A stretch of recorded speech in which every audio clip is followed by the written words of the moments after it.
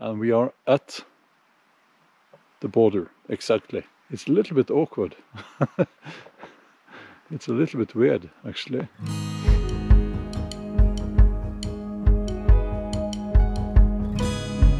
So we haven't walked far.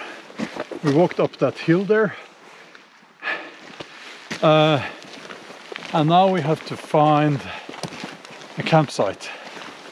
So my son is here, so it's going to be a nice overnighter out here in the woods. We are very close to the Swedish border. I mean, we can walk. Next morning I think we'll walk to the border and have a look. Normally I just sit there by the campfire and talk. It would be great, especially if you want to see more videos like this one, like, you know, an overnighter in the woods. Hit the like and all that, you know. So yeah, we're going to have a wonderful time out here in the winter woods. Not much snow, but that's southeastern Norway for you.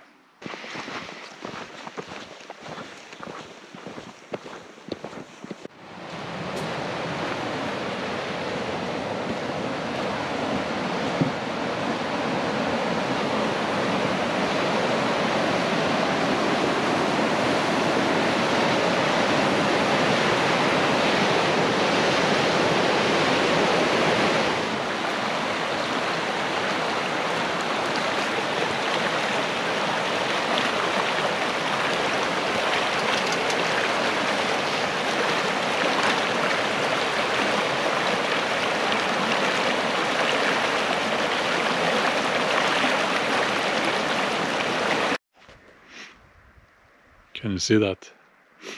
That's the lavvu.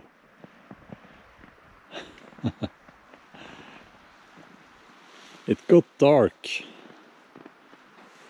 We have a fire going in this wood stove.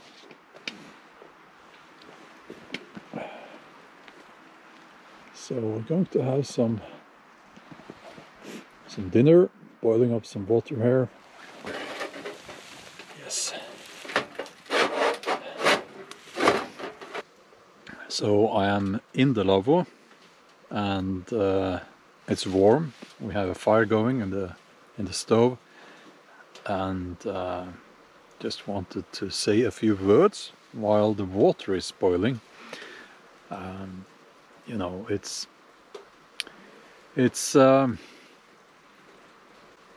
is more comfortable to stay at home and spend the night sitting in the sofa watching TV. That's much more comfortable. So the question is, why do we do this? Why do we walk into the dark woods like this, and we have to look for firewood, and you know, and sometimes it's difficult to find a good answer. I think it's something that we are missing in daily life, that we find out here, and it needs to be, dare I say, uncomfortable. That's sort of part of it, you know, because the reward when you pitch your tent, you gather your firewood, you boil up some water, you make some food. It's a connection there, you know, to something that I feel is important. And by the way, I had a bit of a problem with the fire because I forgot this little device here. You have to twist it so you let the smoke out, okay? Yeah.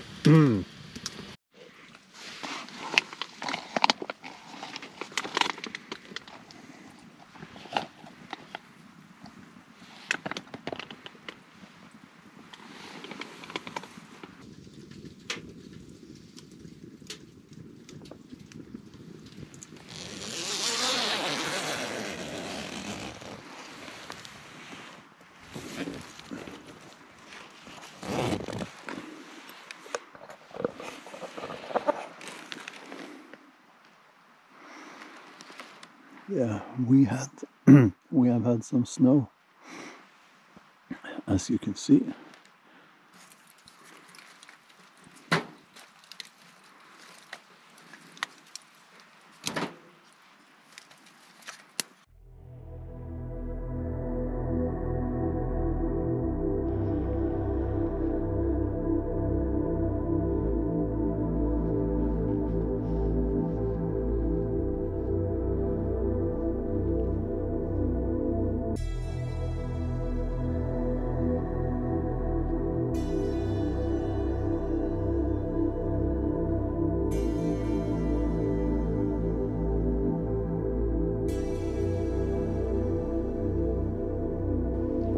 We are now in the hills, in the Borderlands.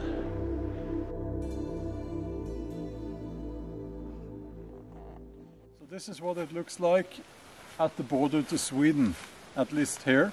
The road will just end like this, 100 or 200 yards inside of on the Norwegian side. But we're going to walk into the woods and check out the border itself. This is the borderline itself, and they've chopped down the trees to mark where the border between Sweden and Norway is, and we are at the border exactly. It's a little bit awkward. It's a little bit weird, actually. Why would someone separate the forest like this? I mean, Sweden behind me here, Norway behind me here. Looks exactly the same.